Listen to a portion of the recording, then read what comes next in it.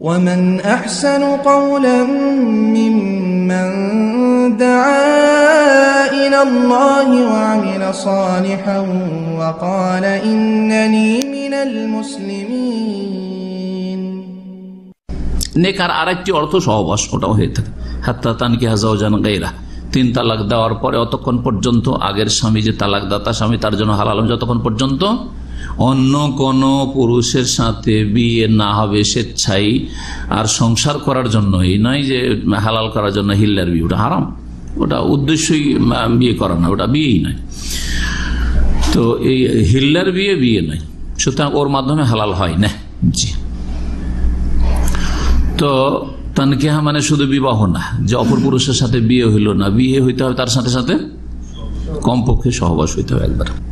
ওয়ায়াতাওয়ারাসু বিহি যাওজান, এ বৈবাহিক সম্পর্কের মাধ্যমে কে কার ওয়ারিস হবে? স্বামী স্ত্রী, স্বামী স্ত্রীর স্ত্রী স্বামীর। কতক্ষণ পর্যন্ত? মালাম তাহসুল বাইনুনাতুন বাইনাহা বিতালাকিন আও গায়রি, যতক্ষণ পর্যন্ত বিচ্ছিন্নতা না হবে, বিবাহ বিচ্ছেদ না হবে তালাকের মাধ্যমে বা অন্য কোনো মাধ্যমে। তাহলে এর দ্বারা বোঝা গেল তালাক ছাড়াও স্বামী স্ত্রীতে বিবাহ বিচ্ছেদ হতে পারে, যেটা হয়তো আপনারা জানেন না, তাই না? কিসে হইতে পারে? হ্যাঁ, কি আছে?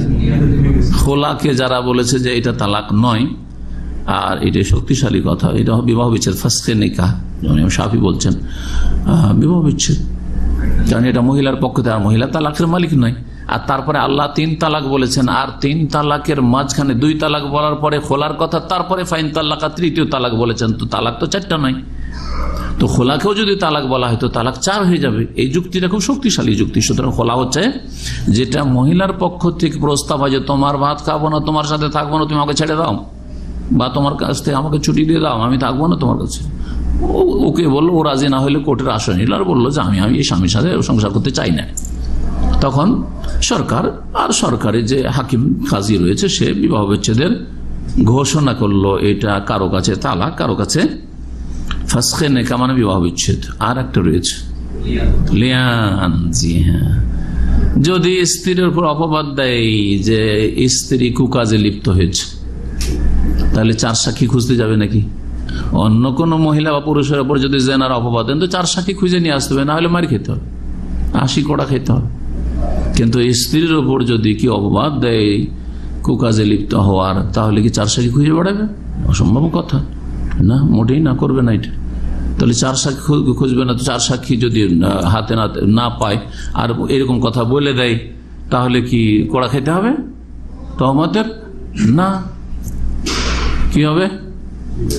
হয় মহিলা স্বীকার করলো, যদি স্বীকার করে ভালো হইলো, আর যদি অস্বীকার করে না ও মিথ্যুক, তখন কি হবে? লিআনের বিধান রয়েছে, যা সূরা নূরে রয়েছে।